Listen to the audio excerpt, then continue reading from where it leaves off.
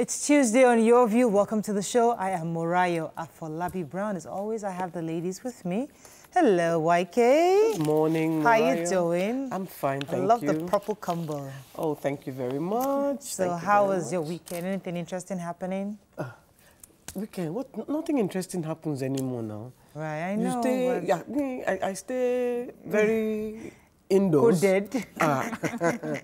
Because the way I keep hearing of cases, I keep hearing of people dropping dead. Yes. Even in the papers today, it's one state like that. It was Edo or the Delta State. Really, it's not a joke anymore. It's not, it has never been a joke, but it's now a pandemic in Nigeria. You know, it was worldwide. This one is Nigeria's special pandemic.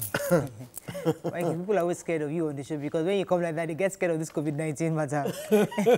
I know. The way YK describes this thing, you think it's another matter. Well, you see, that's the thing. We're not really taking it seriously. I mean, the other day, the police stopped me and asked me for a driver's license. I'd forgotten it at home. So because I was near the house, I called the house. I said, please bring my driver's license. So he now says, okay, let him check my particulars. He now starts... So I now, I had put on my shield and I was like, why don't you look at them like this? I really don't want you touching anything. He says, Ashebi is wearing mask. And he was drunk to high heaven. Should have taken a snapshot of his his badge. I wish I had. And just forward it to Frankumba. I wish I had. Honestly. Because he actually deserved to lose his job. He was as drunk as anything. He says, go and park. It was pouring with rain. Go and park. Since you don't have license. Me, I just went and parked because I'm not going to interact with you in this matter. Just because I said I didn't want him touching my particular... Because why are you stopping me? Yeah. Am I a criminal? I thought they had even stopped checkpoints. Anyways, honestly, just be safe. When these police officers talk to you, just answer them because you never know. I answered him. It's just that I was not ready what anybody's going through. It was even someone that was driving that stopped and saw me. And he went and got my particulars. Yes. But he too was risking his own life because you don't know what anybody has now. Exactly. Hi, Mariam. I'm fine. First, let's do an exercise. Breathe in. Out. YK, breathe in, please. I'm breathing. No, do it. It's a COVID-19 matter. Just do it in. Everybody. Out. Well, good. How did that feel? Felt good. Do you feel good? We should thank the... See, today is World Rainforest Day. And we need to thank the rainforest that we're able to breathe in oxygen. This man, you're from a different planet. Yeah, but that's the truth. I mean, our whole life. We have heard. Sorry. Good. Our whole life depends. Do it again. Do it again. Or you breathe in, out. This is a good exercise for COVID-19. Actually, to test your lungs and everything. To make sure you can hold your breath for a while. The only way you can do it is if the rainforests are there. Thankfully, Nigeria was surrounded, partially surrounded by auntie. Let me talk to the children because you see, adults, they don't hear words. So let me catch you guys young. You see, the rainforest is so important. All the oxygen that we breathe in is because the rainforest takes all our carbon monoxide and it also makes oxygen for us to breathe. And a lot of our lives and our livelihood depends on rainforests. So you see the eye rolling and everything these adults are, don't listen to them. We are not rolling eye because of your matter. Pay attention to the rainforest. And it will help us. It regulates our climate. It provides. I thought you were telling me to breathe in because I was annoyed with that police guy. But the only way you can even breathe in anything good is because we have the rainforest, and we need to make sure that you can also breathe in. As you are lamenting and breathing, please remember that my birthday is July 6th. I cannot believe that my World Rainforest Day talk has just been sabotaged. No, we gave you a few minutes. Trust me, you go and breathe in too much. You go and breathe in COVID-19. Just be careful. Okay, you can't pass it. You can't pass it by breathing. It's by touching or inhaling aerosols, not yes, now. If you go and breathe in... Actually, that's true. That's true. Go and breathe in... maybe this table has it, just do...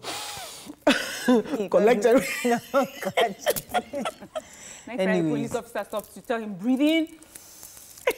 Anyways, I have to go now, but I was going to... Yes, your birthday is July 6th. July 6th. I've been getting gifts already. Somebody gave me, somebody sent me something really nice over the weekend. I mean, small gifts are coming in. You have done the adverts well enough. Yeah. Because it's the big 40, right? You know, I never do my advert. Actually, you're right. It's a big 40. And since we're not allowed to, I was going to lock down Lagos for my 40th. I had gone to Ireland. I was already going to book God saved you. You know, God saved me, honestly. I was going to spend money, but since I cannot spend the money now. Me, I wish I had been 60 this year. That's how God would have saved me too. So I really wanted to do a real party, but really since God said no party this year, we'll do Facebook party or be. Just be thanking God every day. Yeah, just be thanking Him. You save me money. Yeah. Let's go on a break. It's just Tuesday. When we come back, we're going to go through the front pages of the paper. Stay with us. We'll be right back.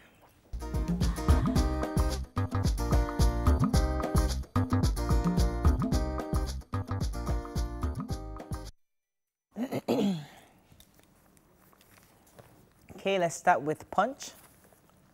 APC Peace Panel gets 170 petitions, blames COVID-19 for delayed sit-ins.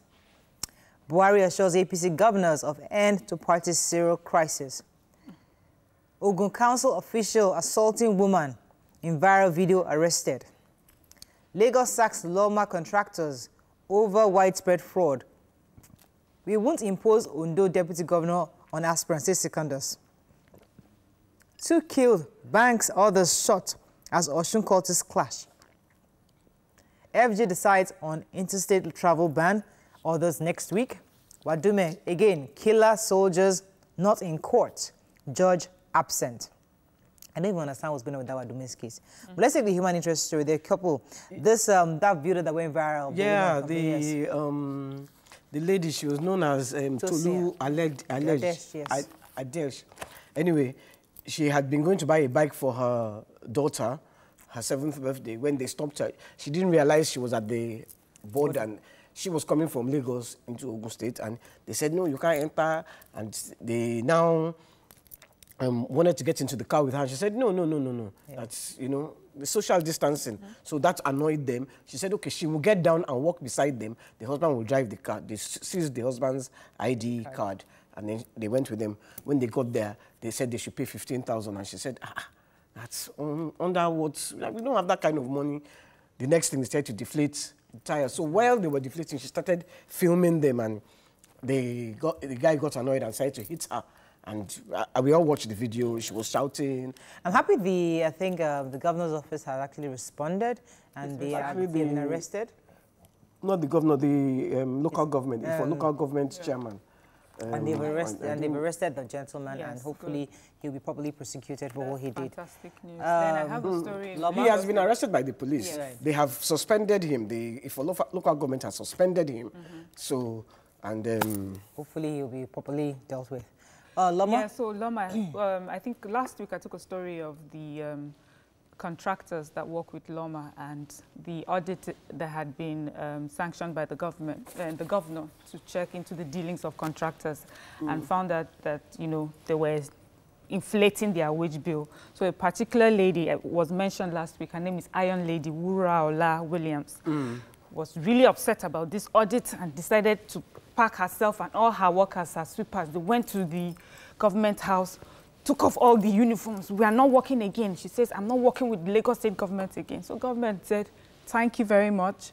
They too, they took her off, terminated the contract, and all of them that were found wanting, all of them terminated. They found out that she was making 46 million in excess of what she was meant to be making every month. Can you imagine the amount of money this person was making from duping the state government? And then every time we're crying about how things are not done properly. The government, we're blaming the government. Yes, meanwhile, us. Yes. Anyway, it was good that the state government... I think they even suspended them before she even carried her load there. The government had already said, you people... More than that, there should be some kind of prosecution. It's one thing to sack them. Yes. But they didn't say anything about prosecution, because if we have so much evidence against you, hey, time to go to court. What do you think? Moving on to The Nation. Anti-Oshomole governor submits position to Buhari. COVID-19, federal government laments setback in battle.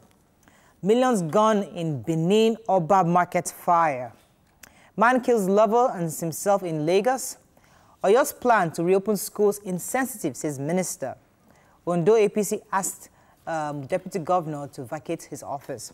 Okay, let's story this fire that happened. Really, really sad. They said that it wasn't an electricity spark because there was actually no light in the market. So they're still investigating.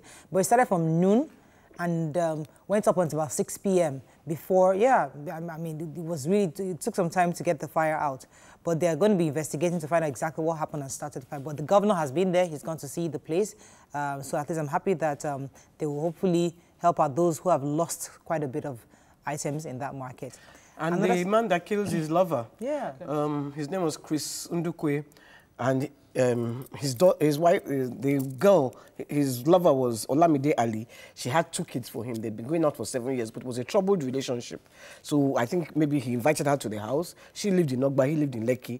He tied her up and then stabbed her, proceeded to stab her multiple times in the eyes, in the head. She died, and then he now drank poison. I mean, I don't understand. You see the picture, very... I mean, normal-looking human beings. Yeah. But this is what we're talking about, mental health. Yeah. Obviously, the guy had a mental health problem. And maybe she had realized it, and maybe every time he would beat her... together. Yeah, probably. She would beat her, and she would say, she would go, say, so this time, maybe it happened. He says, no, I've changed. There's no I've changed. God help us. When they are mental like that, they are mental. To end up with our enemies. The president has reminded your state government. Okay, I was going to take it somewhere. Okay, let's move on there. Move on to Daily Sun. Southern leaders sue Buhari and AGF, demand 50 billion over alleged marginalization. Strange deaths hit Delta COVID-19 team. Buhari governor's plot solution as protesters ground APC secretariat. ECOWAS endorsed Okonjo-Iweala for the World Trade Organization DG. Boundary dispute, 4 killed in Abia communities. Aftermath of defection to PDP, I won't quit as deputy governor, vows Ajayi. Okay, which story are we taking here? The major headline? So the southern leaders have sued our president for marginalization, and they're saying that it's about the lopsided appointment to certain security jobs that he has given to the northern region of the country. And they're suing him for 50 billion, or that he actually reverses these appointments and ensure that it is equitably distributed according to the federal character principle that we have in the Constitution. That's pretty much that story. Did nobody read the Delta? I read it. You see, here it says strange death. When I opened the paper, it said they died of COVID-19. 20 of the ad hoc personnel died of COVID-19, but I'm not sure why the front page is saying strange death, when actually the actual paper did say COVID-19. It's still strange. But the point is that the PTF had responded to that, and the reason why some of these deaths are occurring is because of the lack of quick testing in many of these states. You know, many of them were reluctant initially to accept the NCDC to come and test and all that. So some of them are actually just dropping off dead. So they had found it earlier, they've actually begun to treat them, and many of them could have survived. I was listening to a radio station today where the guy said his friend was working in Cross River State. So all his staff actually fell ill while they were there with coughs, they couldn't breathe, all the symptoms of COVID, but no test there. So they went back, they treated themselves, went back to Abuja and tested, and they all had antibodies. They'd all developed antibodies. I didn't know we could already test for antibodies. Okay, Daily Trust, moving on quickly. Rescue APC, governors beg Buhari. How long will COVID-19 immunity really last? 3-month-old Nasarawa baby stolen from mother's bed, ripped, fights for her life. In fact, that's the only story we should take on Daily Trust. Please, can we take that story? Yeah, so a very sad story, really heart-wrenching. On the 27th of May, this mother and her baby in Nasarawa State, they were sleeping, and she says around 3 a.m. she wakes up and finds that her daughter, her baby, her 3-month-old baby, was around 3 a.m. she wakes up and finds that her daughter, her baby, her 3-month-old baby wasn't beside her. She checked everywhere and couldn't find her, and also noticed that her phone was gone. So she immediately knew that it was somebody that had come and taken her phone as well as her baby. Anyways, got the neighbors involved. They finally found this child in an uncompleted building. Obviously, this 3-month-old baby had been raped. 3-month-old baby. They had raped her. And anyway, rushed her to the hospital. Immediately, the doctors saw her, and the state of her, her private area, they had destroyed her intestines, everything. They tried to fix her up, but they couldn't. So they had to send her all the way to Jos University Teaching Hospital. That's in Plateau State, where she is. So the sad story, go ahead. in addition, is that they didn't even have money to put together for this. The mother said she had to sell her mattress to be able to get money and go to the hospital. I would employ Can you imagine? Every lawmaker to buy Daily Trust today. I'm not doing marketing for them, but today, please send somebody to buy Daily Trust, because the picture of that child is in this paper. I saw it, I almost burst into tears, because it's the most painful sight you'd ever see. You see, when you see this kind of pictures, and then you're debating castration or not, automatically you know exactly how to answer that question. So I would employ every lawmaker, especially those of them in the committee discussing this issue of rape, please buy Daily Trust today and see that woman's, that picture of the baby whose life has just totally been destroyed and shattered by somebody. And also implore the local government chairman, this woman needs your help. She shouldn't be selling her mattress for this case. The state government, the local government should support her, and please let's investigate these people and find them and lock them up. Unfortunately, I think we can end with that. Stay with us, we'll be right back. That's depressed me. Very depressing.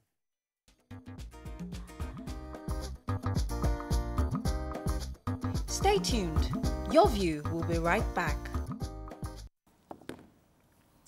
Thanks for staying with us. So as at 21st of June 2020, 436 new confirmed cases and 12 deaths were recorded in Nigeria, bringing the total confirmed cases over 20,000. The cases keep increasing, and are wondering what exactly is next for the country. Joining us to discuss more of this is Professor of Molecular Biology and Genomics Director, African Center of Excellence for Genomics of Infectious Diseases, Christian Happi. Good morning, sir. Are you there? Good morning, ma'am. Good to have you on the show.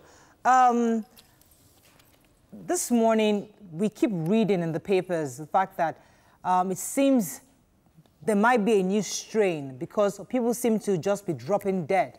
We got reports on Edo this morning that we're told that 20 people died. We're not sure. They said it's COVID-19. Delta state, actually. We just want to know, help us understand more about this virus this morning, because we did read reports weeks back that we did have the same strain from China and Italy, but there's a possibility that there could have been a mutation happened already in Nigeria, and we could be dealing with a whole new virus. Could you confirm if that is true, especially because you are in the front lines? Well, thank you for inviting me to the show this morning. I just want to say clearly that about 2 weeks ago, we released a report based on genetic sequencing or genomic sequencing that we did in our lab at the Redeemers University, at the Africa Center of Excellence for Genomics of Infectious Disease, for which I'm the director. We released a report saying clearly that based on evidence that we have at the moment, there are 3 different strains circulating in Nigeria. The original strain that was found in Wuhan in China, then there's a strain circulating in the US, that is a B1 strain, and then the B12 strain circulating in Europe. So those are the 3 major strains circulating in Nigeria. This is based on evidence that we have so far, and it's very possible that there are many more strains circulating. We also provided evidence that a virus, has mutated. So there's a new mutation that we found in the virus, and this is the D614G mutation in the spike protein. And this mutation on the spike protein has been associated in Europe with more virulence or more infectivity and then increased transmission. So, but the point is, in that particular report, we have only 4 samples that we found among the ones that we sequenced. We're doing more, and then as evidence comes, we will make them available. But then notwithstanding, I think what we're seeing in Nigeria today is not due to the fact that we're dealing with a new virus, or that the virus has become, that we're dealing with a new virus or it's a new strain. That's not true. I think what we're dealing with in Nigeria today is the fact that people generally do not respect social distancing, that people are not respecting government instructions, and that people really are going around, to do business as usual. You understand that in this country, at some point they say, okay, interstate border shut down. But if you move around, you realize for some of us essential workers, you see around cars filled with passengers moving around. And then really the question is, were those instructions respected? And these are things that actually probably spread the outbreak from one region to the others, or spread the pandemic from regions to the others. Please, sorry, Miriam. What actually is causing this mutation? I'm a bit confused. Why we have all these strains, the one from China, the one from America, the one from all over the world, and then we have our own special one again. What is causing this? And then, sorry, I just wanted to do, because there are some people who have antibodies. Is it that we are building the antibodies, and then the strains are... I think you understand what I'm trying to say. I do understand you. I think the reality is that most of the cases, all the cases of the initial cases of COVID-19 in Nigeria were imported. They all came from these different countries, and then that is the reality. I don't think COVID-19 existed in Nigeria before importation from Europe, before importation from America, before importation from China. And that's why we find ourselves with those different strains. Yes, the virus is mutating. It's a virus, and remember, it's an RNA virus. The RNA is a very unstable molecule, and the virus, RNA viruses are subjected to be changed. To change, because they are absolutely is a very unstable molecule, and then it's supposed to be, it's actually supposed to be evolving and changing. That's what we see the case for HIV. That's what we see in the case of flu, and then we see for this case.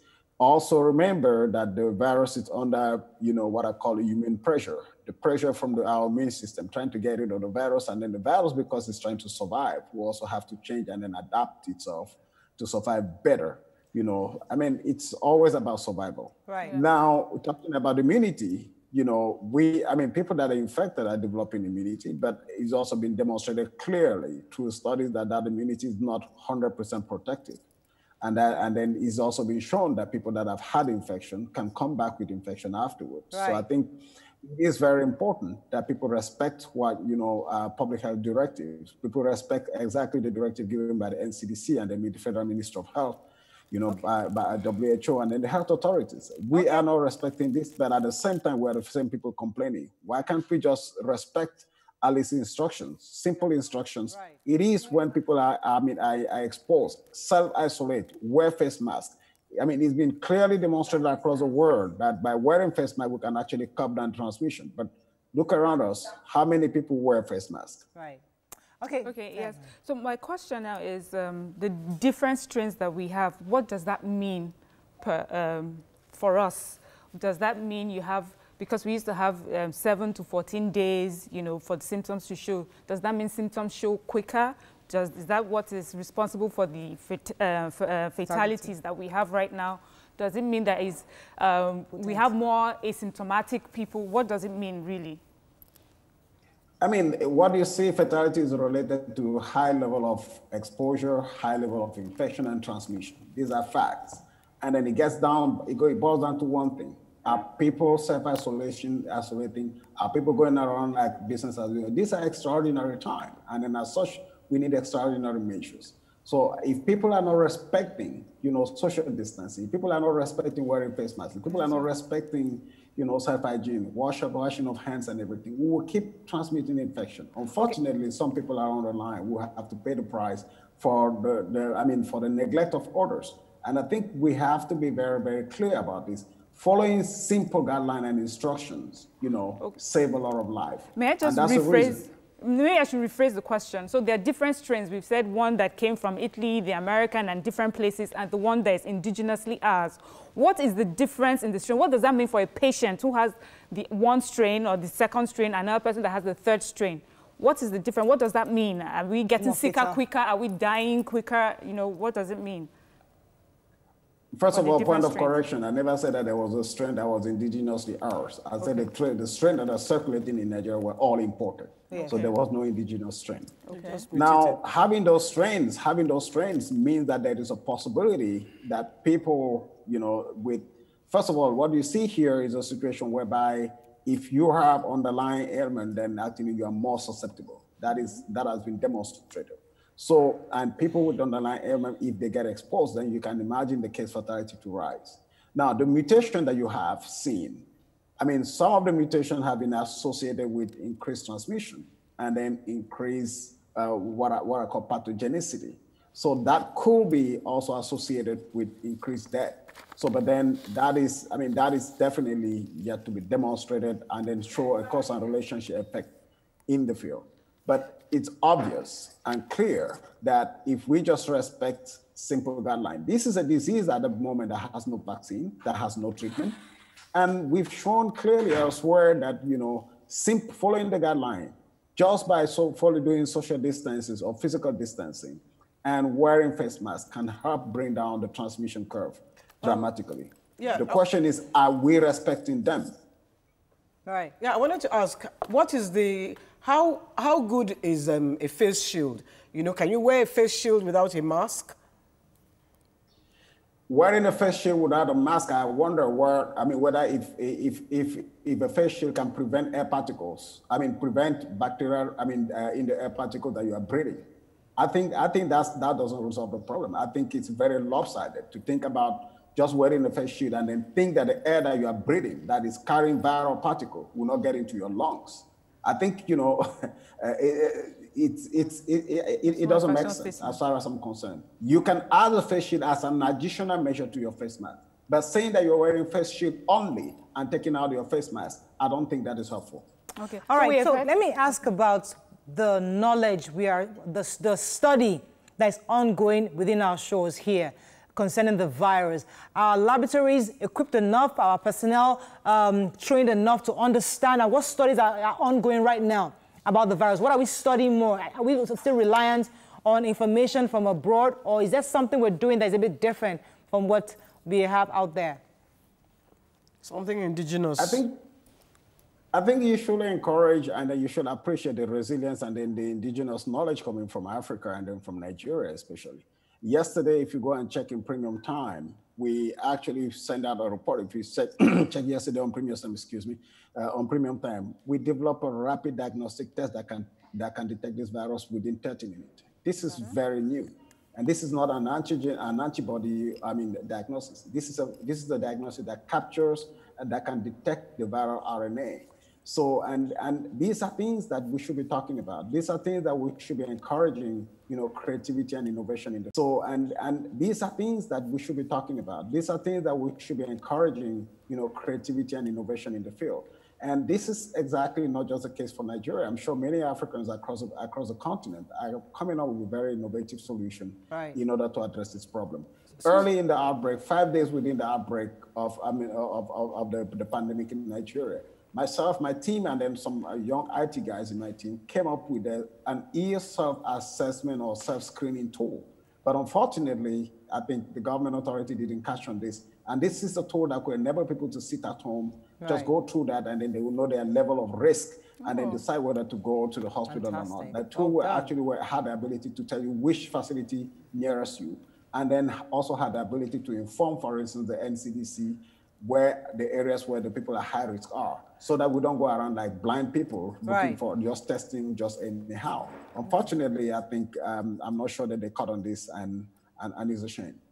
This morning I had read in the papers, and it says that the antibodies or the immunity you get having survived the virus can last you only 6 months. I don't know if this is something that we have seen, and please, what are your thoughts on that? I'm not even sure that they can last 6 months. I mean, where is the evidence? We've seen cases across the globe where people got infected and got reinfected. So the question is, can that immunity protect you and protect you for that long? For some people, they will have what they call, for some people, they will have protective immunity, you know, which is producing neutralizing antibody, but not everybody produces neutralizing antibody. Have these rapid test kits been approved by the government? Because a friend of mine told me that some rapid test kits came to her area, they tested them, they were negative. When they went for proper tests, they were all positive. So have these ones that you're talking about been approved by the government, the rapid test kits? These rapid tests that we did, we just unveiled it yesterday. It has to go through the process of validation and then probably eventually approval by the government. But this test has been approved by the U.S. It has been approved already by the U.S. Food and Drug Administration. All right, so if you are positive and after your 14-day isolation, you get tested again, and then you are negative. Are you advising that they should often enough get tested just to be sure that they still have the antibodies? Is that what you're suggesting? The testing here is not an antibody test. What the government do and what we're doing now is, even with the NCDC, is you got to be tested for the presence of the virus, not the presence of antibodies. We know very well that antibodies are not fully protective, and therefore you get tested for the presence of the virus. That's what we're saying. Okay. So if you get tested for the virus and you are negative, and then at that moment, you will say you are free of the disease. All right, let's go on a break. When we come back, we'll continue this conversation. Stay with us. We'll be right back.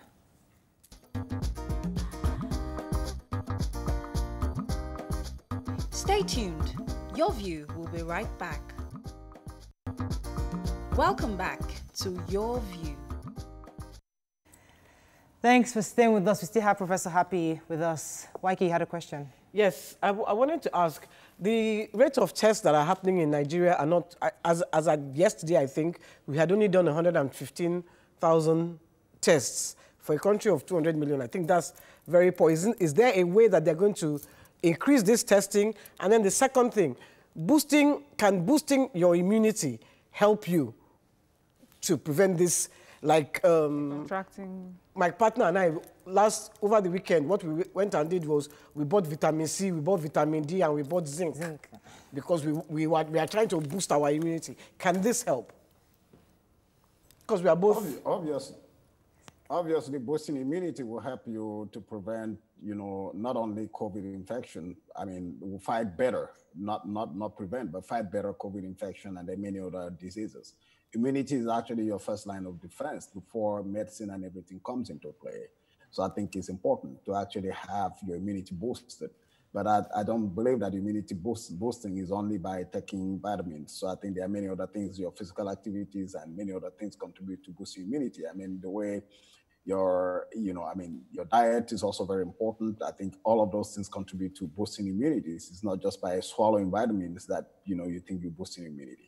That answered that question. Then the level of testing, I think Nigeria is trying, and it's all over Africa, the level of testing is not adequate, and even all over the world. If you look at the situation in America, they haven't done as much, for a population of for over almost 400 million tests. People, they've tried, they got like 25 million, but that's not good enough. And I know that Nigeria is ramping up the testing system, so they are bringing on board, other networks that are involved in tuberculosis and HIV testing to ramp up the testing in Nigeria. And I think, yes, it is not where we're supposed to be, but I believe strongly that the NCDC and then the Ministry of Health, they're working very hard with developmental partners, WHO, UNICEF, and others, just to name few. Working very hard to ramp up, testing capability and the system in Nigeria. Yes, one of the things that also was discussed when we first got the first case was that would hear the weather somehow affects it. We heard a lot in the beginning that, because we're in Africa and it's sunny, we may not be so much as risk as other people who lived in temperate regions or really cold regions. And now we have the rainy season. People are asking, what does that mean for us? Does that mean that we are at higher risk because the weather has changed, or the weather really doesn't have anything to do with it? I want to put it on record that the issue, the weather explanation for not getting COVID is completely flawed. If you look at Saudi Arabia with a temperature of 45 degrees below the shade, and then Iran with very high temperature, they still have transmission over there. So it means that argument is not tenable. So, and again, it gets back to our behavior as Africans. We always find reasons or for things that, don't exist.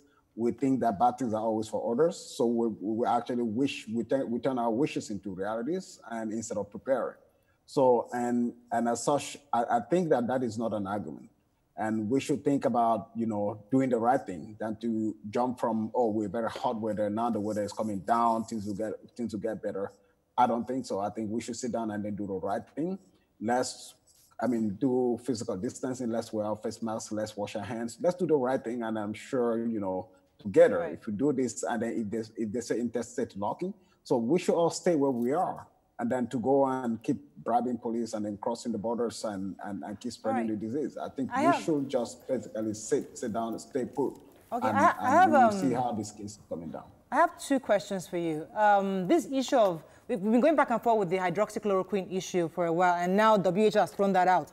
But there's the dexamethasone that's what they're testing with now in the UK, and I think is being used here also in Nigeria. Could you just tell us how effective that is, one?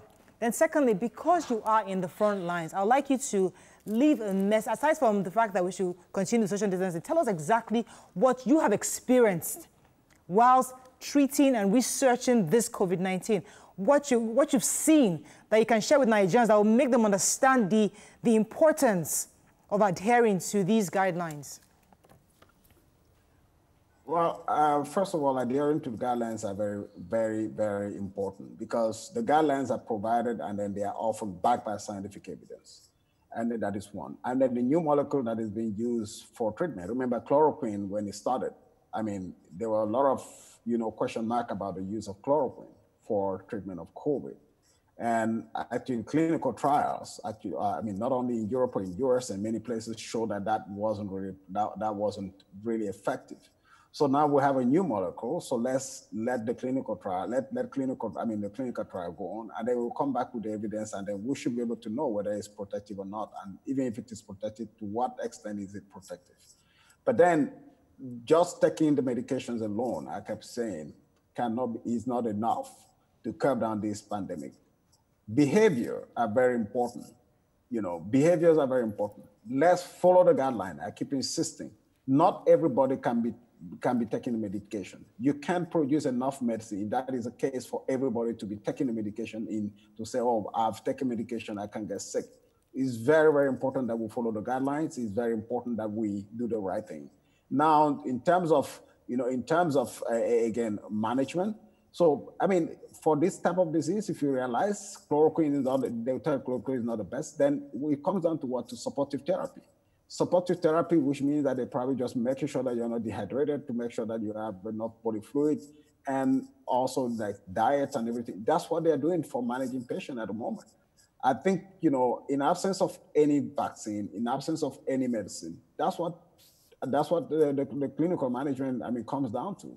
Right. And as such, to avoid finding ourselves in the clinics, to avoid finding ourselves in hospital, let's respect the guidelines, and we'll see that we won't get sick, and we'll see that we won't be able to spread the disease. All right, okay, go ahead, Becky. Yeah, I wanted to ask you, is it possible if you're asymptomatic that you can pass the disease? They're saying that asymptomatic people can't pass the virus. Well, this is what the latest information from WHO, that asymptomatic people can pass the disease. But then the question is, there's a thin line between being asymptomatic and becoming symptomatic. So the question is, do we just, even when we're asymptomatic, do we follow the guidelines? If you are asymptomatic and then you wear your face mask and do the right protection, you won't pass the disease. But remember that you can be asymptomatic today and tomorrow you start developing the symptoms, right? So if we all were going on and then following the guideline, it means that whether you're asymptomatic or not, at least your possibility to spread the disease will be very reduced. Okay. Yeah, I have one last question. We've heard of the COVID treatment from Madagascar, and we're hearing about vaccines from other countries. I would like to know if, from Nigeria, if there's anything that we're working on that's giving us any form of confidence right now. COVID treatment for Madagascar, if you follow the news and then follow the trend, you realize that wasn't true. You can see clearly that Madagascar has a lot of cases, and then a lot of people are dying. So, and then in terms of vaccine, there are a lot of vaccine being developed out there, and then and they have not started. A few of them have started some clinical trials. And as you hear, for instance, in Nigeria, there are also groups working in the space of vaccine development. A few weeks ago, we were again on premium time because we are doing some work on vaccine development. We are not there yet, and we can't call it a vaccine. We're basically just developing the necessary ingredient to put a vaccine together. Right. We haven't done a preclinical trial that is testing in animals. We're doing this in collaboration with the University of Cambridge.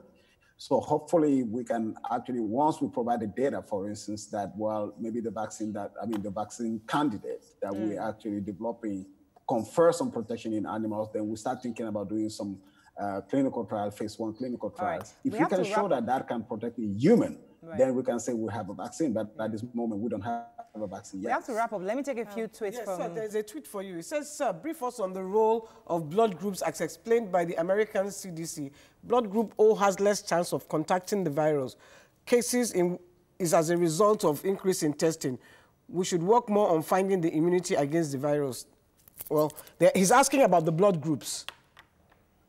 Well, I mean, we saw that, that report from the US CDC that people with blood group that O, seems to be more resilient or seems to be less susceptible.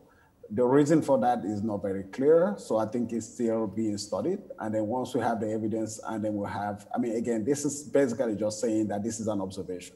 The mechanistically to explain the reason why people with blood group type O are less susceptible, to the disease is not clear. So, but that definitely comes with, as the person mentioned, with the level of testing. And I think as we test, we're going to see, is that the same trend? We don't know. These are observational studies, but also remember that the trend in Africa is very different. So if you look at the number of deaths in Africa, it's very low. If you look at the number of, maybe we're not testing much, but it's obvious that the case fatality rate in Africa is much more lower than what is observed elsewhere. Okay, let me just get a few more tweets for you. Yeah, so a couple of people are actually saying that the Commissioner for Health had said it's transmitted via droplets, this virus. But you mentioned something about air particles. They're saying, has the information changed? When she had asked about the face shield. So if it's really from droplets, can the face shield protect you? And if you say it's airborne, has the information changed now? The question is that when you talk about droplets are in different sizes. Right? So some will get directly, with heavy droplet will probably just go to the floor directly. Some that are less heavy will circulate for some time. Those that are less heavy, again, the tiniest particle will circulate for a long time. My argument is this. So if you have droplets in the air, right, and you are inhaling the air without protection, are you no more exposed than to just say you put a plastic around your face, and yet you are inhaling the air? Where is the air that you're inhaling coming from? Okay, we have to wrap up. If you're talking to somebody in close distance and then the person is contaminated and you think you just have like a face shield and the air that you're inhaling contains viral particles, are you not going to get sick? Professor, honestly, I have to go, but honestly, everything you said so far, it seems like we are more or less doomed or somewhat that it's inevitable that many of us are going to catch this. I don't even know. I'm a bit more confused. I think you even depressed me more this morning. No. I kept insisting on the fact that let's do the right thing. Right. The problem I keep saying is that we are not respecting the guidelines.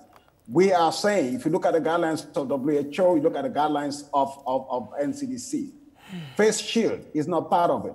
People are just trying to do things for convenience. Face mask is what we're asking people. Go and check. We don't have face shield. Where is face shield coming from? Coming from in this whole thing. Thank you so much this morning for explaining and elaborating on quite a few issues we've been dealing with. Thank you very much. We've been speaking with the Professor of Molecular Biology and Genomics, Director, African Center of Excellence for Genomics of Infectious Diseases, Professor Christian Happi. Let's go on a break. We'll be right back. He hasn't made us happy. Stay tuned. Your View will be right back.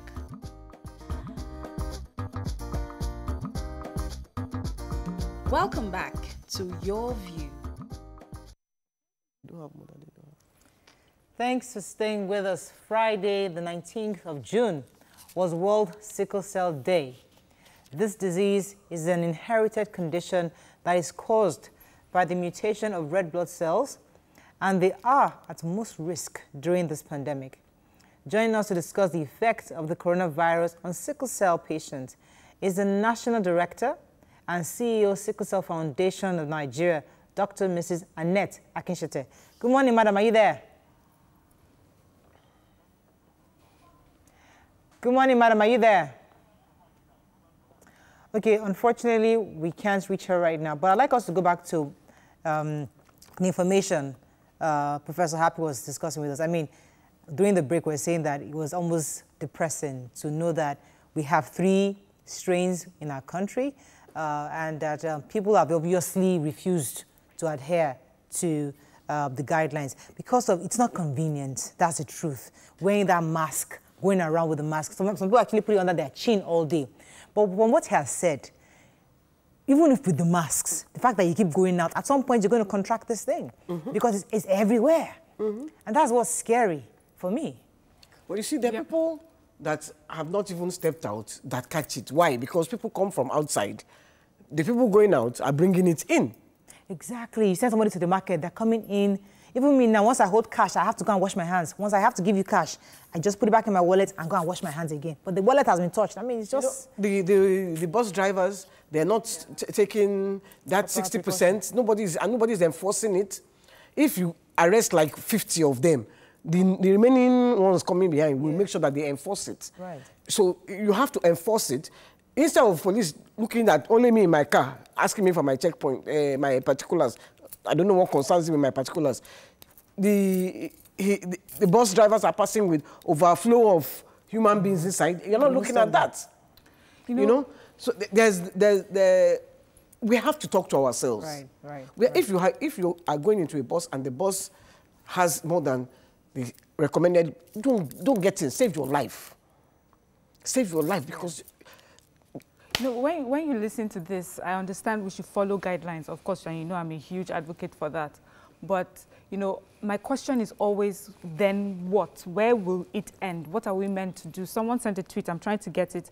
He says, okay, he says, if a vaccine isn't found on time, everyone is going to catch COVID. Everyone, it is what it is. But the measures being taken are important to slow the spread for easier management. So I agree with that. I want to hear, the conversation I really want to hear is about vaccines. That's what I want to hear, because there has to be an end to this. If this is going to be a part of us, that we're going to start living with it, what are the things that we need to do? Apart from, you know, washing our hands, are we going to get suits, you know, that we're going to be wearing to move around? Because we cannot keep everyone at home forever. Right. We'll wash our hands, we'll do our best. You know, you talked of someone who had stayed in a house for months, and yet she caught it. The thing is, the way this thing is spread, there's nothing we can do. It's droplets in the air, you touch someone, so you will get it. But we need to find a cure or something. Get people with personal sort of videos around, oh, use zinc, use vitamin C. Those things are good, but also your diet, I think, as Professor Happi said, is extremely important. All the sweets, all the calorie, high calorie sugar intake that we do, we have to reduce that. We have to make sure we eat healthy. All the fruit, colorful fruits, the vegetables. We need to increase those things in our diet because those are all things that are going to strengthen our immune system. One of the main things for this COVID is exercise. If you exercise, you're expanding your lungs. So it will not have time to be... So I think it's since this COVID-19 that I have been exercising almost every day. When I do exercise, I feel sick. The next day, I start sneezing. I don't play with my exercise. And I think that's one of the aspects of living healthy. You, Mariah, I've sent you texts. Actually, I did it. The arm stuff, yeah. I sent you another one. Both of them. The full body. Yes. No. I did the arms one because I go on a walk with Brown. We do that walk every day. But I do the arms exercise. I sent like 14 to my brother yesterday. He called me and said, will you stop sending me emails? I said, what is this now? Okay, I think our guest is on right now. We'll come back to this. Dr. Mrs. Akinsete, are you there? Yes, I'm here, Mariah. Yes. Good morning. Good morning. Good to have you on. I'm very happy to be here with these wonderful ladies. Love you. Thank you. Good morning. So we're very worried about... First-time caller? No. First-time guest. Welcome to the show. All right. So first-time something. Thank you so much for your work. Right. So we're very worried about sickle cell patients at this time. Do they pose a high risk of contracting the virus, COVID-19? Exactly. You know, for World Sickle Cell Day this year, Mariah, which was 19th on Friday, 19th June, our theme this year in Nigeria is sickle cell disorder and COVID-19. Very important, very pertinent, because sickle cell, people with sickle cell fall under this category of people that, people with sickle cell fall under this category of people that they say are they have underlying diseases or comorbidities. So they are more prone, they're more vulnerable to getting the infection. Generally, people with sickle cell are more prone to infections, whether viral, bacterial, parasitic like malaria, name it. Generally, they're more prone to these infections. But now, even for COVID-19, even more so. And if they do get it, they're more prone or more vulnerable to getting very severe disease and even fatalities. So from the beginning, once we in Nigeria, and I know at least globally, we've been on very high alert, we in the sickle cell community, for everybody who has sickle cell, keeping a tab on them. So we are saying that, look, besides the general measures, the general precautions that are out there, everybody maintain respiratory hygiene, maintain wash your hands, use sanitizers. Besides all of this, we in the sickle cell community, persons with sickle cell, must do something else that we call shielding, an extra layer of protection. You know how you put something in front of you to protect yourself from something coming towards you. So then an extra layer of protection known as shielding. And this includes, number one, staying at home. Staying at home as much as possible. And we know it's not so easy in this environment, but we keep, ramming it into their minds that this is so important. Do you know that in some parts of the Far East, there's a mantra they keep chanting to prevent COVID-19. Something that they say to themselves every day, a certain number of times during the day. I must not get COVID-19. So we in the sickle cell community, we've been on this high alert from the beginning. So what is shielding? Besides staying at home, whilst you're at home, you must also try and maintain some kind of social distancing from persons that you live with. And how do you do that? It's difficult, of course, challenging in our own environment where we mostly share spaces. But we're saying open your windows. As much as possible in shared spaces like living rooms or kitchens, spend a short time with other people. Use your own towels. Don't share towels. Don't even share plates and cutlery and all that, And then if you have to use bathrooms, you do draw a kind of roster so that you have sickle cell, you are number one before others use it. And more than everybody else, you do all the cleanings, our household bleaches, household bleach, clean railings, door handles, everything, speak and span. So you must we're keeping at the back of our minds that these people are very vulnerable. But we take care of our own. Whilst they're at home, we say do not come to the hospital. Call on your doctor, call on your healthcare workers, we'll look out for you. We in the Sickle Cell Foundation Nigeria, for instance, we are open 24/7 for counseling. So we counsel all our clients out there. So because they are in need at this time, right? So and you can imagine if you are cooped up at home all the time, there are psychosocial issues that are also at play. So we're working, in concert with other experts to look after them and give them their medicines and food.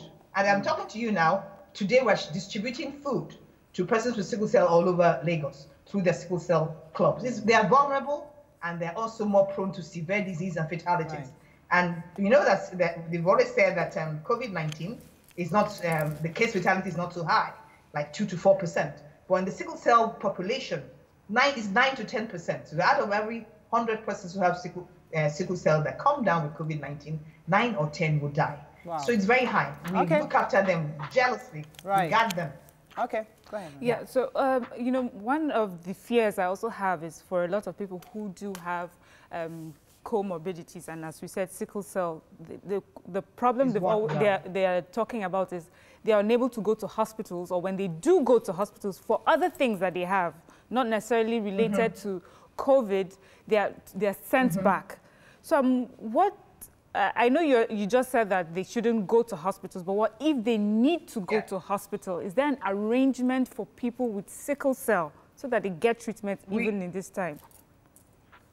Thank you very much, Mariam. See, those questions are pertinent. That's why we're talking about the holistic approach to the care of these special people who have sickle cell, not just for COVID-19, just generally. You know about the bill in the House, I think in the Senate right now, talking about, but it's a little simplistic. We're not looking at it holistically. Okay, let's narrow down again to COVID-19. We have told them, okay, if you do have to go out, because yes, there are times when you have sickle cell crisis and that cannot be managed at home, you go out, yes, but how do you go out? You have to go out with care and caution. you know, on your way to the hospital, you maintain all those precautions as much as possible. And I'm happy that we in Sickle Cell Foundation Nigeria, like I said, we're in touch with all our people and to other NGOs.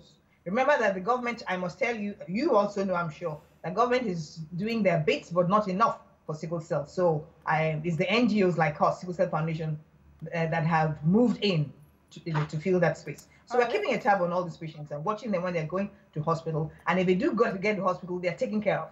We in Lagos to have sickle cell clinics in Massey Street Children's Hospital, in Bagada General Hospital, and in some other LGAs where they go to receive care. And they're not sent. Let me go on a break. When we come back, we'll continue this conversation. Stay with us. We'll be right back.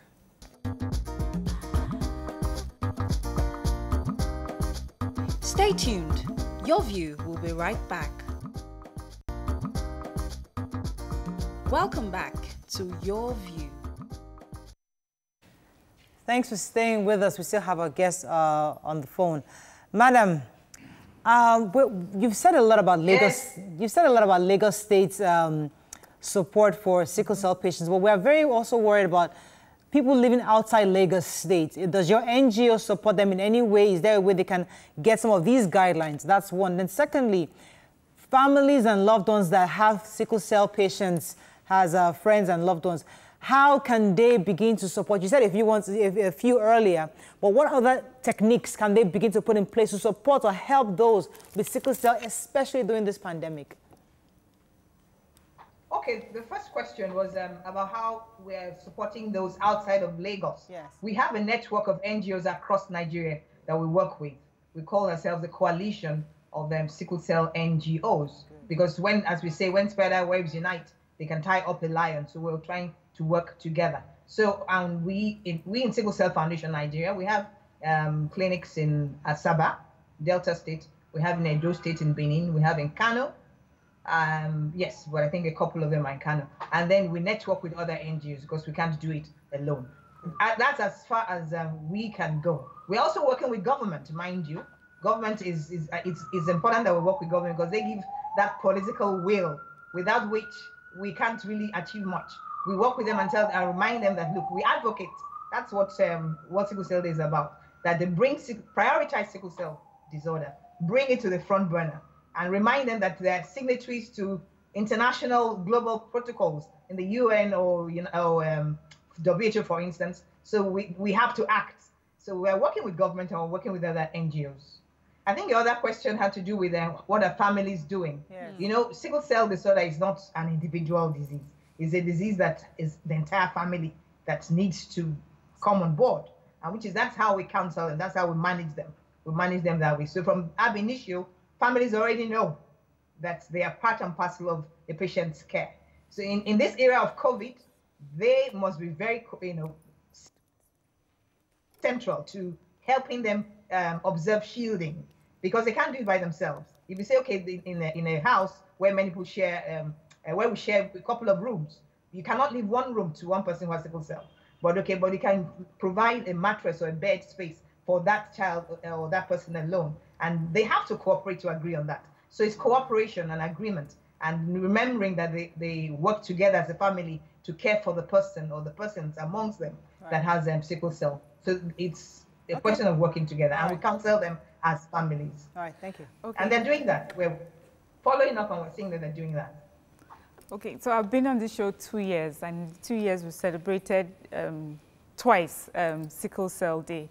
And one of the first conversations we had about sickle cell is just Nigerians' attitude towards sickle cell. How aware are they? How sensitized are they about it? And what personal steps are they taking to sort of prevent having children with sickle cell? In the years that you've worked, especially in these 2 years I've spoken, have you seen any change in our, in our awareness about sickle cell and how to, be careful? How to not just manage it, but knowing what your genotype is and, being careful not to have children who have sickle cell? Thank you, Mariam. Very good question. You see, over 40 years ago, when I was a medical student, sickle cell was seen as a childhood illness, a pediatric disease. But now, over the years, with better treatment protocols, less crisis and all that. We're getting them into living into their 20s, 30s, 40s, 50s. Even we had a mama that just died at the age of 94. So it's evolving. But let's get down to that, what we call prevention. Like I said earlier, many people have tried to approach it in a simplistic manner that persons who are carriers of the gene must not come together to have a child. The problem, my dear, is especially when there are laws, sometimes they're legislating and prescribing penalties against persons who carry the gene, carriers, coming together as husband and wife to have a child. That has been seen not to work empirically. Okay, but let's look at it this way. If it's a more holistic way of approach, that is education from childhood. And that, let's borrow from, say, HIV and AIDS. HIV and AIDS control strategies. There's more, let's borrow from, say, HIV and AIDS control strategies. There's multi-sectoral collaboration. So if indeed in our primary school curriculum, secondary school curriculum, we're already learning about sickle cell and how it's transmitted from parents to child. It's not something that they learn in later life or they just happen upon. Okay, so in addition to that, the health sector has to also include testing, newborn screening. Let us know in time what our genotypes are. It's not when we're ready to walk up the aisle that we start saying, oh, go and get a certificate, make sure that you're not AS and AS. And what about those in the rural areas where they're not even aware that there's anything like that? So it falls again on us who are in the sickle cell, in the NGO community. We do a lot of outreach programs to try and sensitize persons, but it's not enough. It is not enough. It's something that should be encapsulated and captured in government policies. Without government, we can't move forward enough. Right. So I cannot emphasize it enough to say that government has to really come on board and bring sickle cell to the front burner, prioritize it, come up with comprehensive policies and legislation as well that take care of prevention, treatment, care, and even cure. Because we have a cure now. Sickle Cell Foundation Nigeria has brought a cure for sickle cell to Lagos, for instance. We have a bone marrow transplant center in Sickle Cell Foundation Nigeria. Right. Okay. Dr. Bazwai has been doing it for a while. And there's what we call gene therapy. There's what we call gene editing. These things are happening and Nigerians can access them. We need more concerted effort. Let's work together more. Right. Let government prioritize it and work with, we are ready to, as food soldiers in the NGO community, to work for government. Okay. Would you prioritize itself. Would you agree with the law, with that law, stopping people with sickle cell from marrying, or with the wrong, with the... You see, that law, I go back again and say it is simplistic. If you prevent them from marrying, why don't you say, look, what we do, for instance, in Sickle Cell Foundation Nigeria, is what we call genetic counseling. Genetic counseling lays down everything for you, no sugar coating. They even bring persons who have a condition to you to explain to you what you're up against. So with that, you make an informed choice. So the choice is yours. You're not going to ram it down their throat and say you cannot. But when you begin to do that, what it does is push the disease into the closet. People begin to hide it. Right. It's something that's evidenced all over the world. Yeah. And what about genetic counseling? When it is effectively done, 80% of those who even in later life find out that they're about to get married, find out that they're both carriers, for instance, will go their separate ways. So we have only 20% to deal with who say, okay, we can now tell them what options are available to. Right, unfortunately, we have to wrap up. Can marry, but we'll adopt children only. Right. There's prenatal diagnosis, when you can determine the genotype of your unborn child in early pregnancy, which we offer at the Sickle Cell Foundation Nigeria. Thank you very much. There's what we call implantation. We have to wrap up, Doctor. I'm so sorry I have to cut you off. I do apologize. We've run out of time. We've been speaking with the CEO, Sickle Cell Foundation Nigeria, Dr. Mrs. Annette Akinsete. That's all we can take on the show today. I hope you've learned quite a bit from COVID-19 and also sickle cell. Have a fabulous day. We'll see you tomorrow. Bye for now.